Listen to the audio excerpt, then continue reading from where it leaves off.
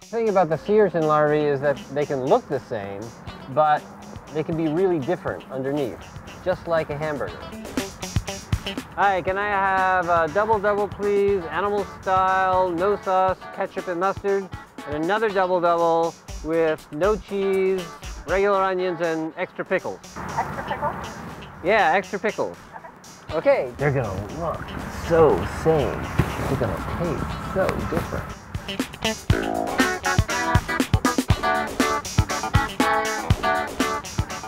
This happens all the time in regular life. Lots of things look the same on the outside, but they're different on the inside. And the same approach applies to hamburgers and sea urchin larvae. This is a time machine.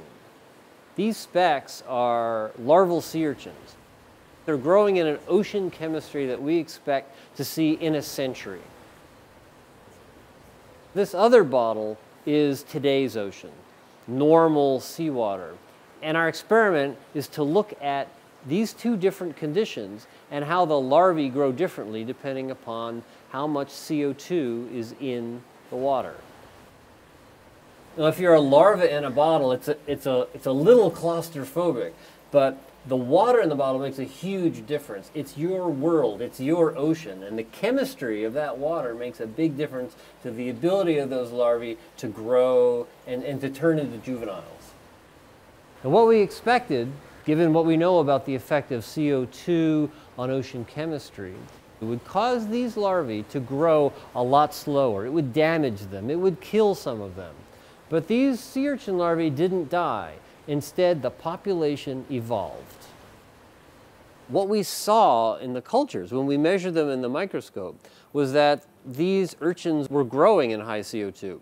They grew about 5% slower than in normal seawater, but they were still doing pretty well.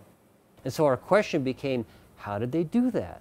How did they deal with this environmental problem and not change? The larvae look very similar to one another depending upon what culture they're in, but they had different genes. They had inherited those genes from their parents. High CO2 conditions selected for certain combinations of genes in those cultures.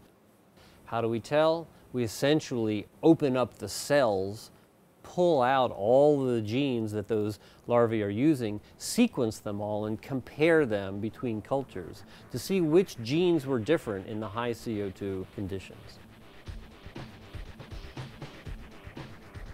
All across the ocean, everywhere in a century, all organisms are going to be facing this problem. We had an opportunity here because of our little bottle time machine to find out how this species had the ability to deal with a problem that the whole ocean is going to face in a century.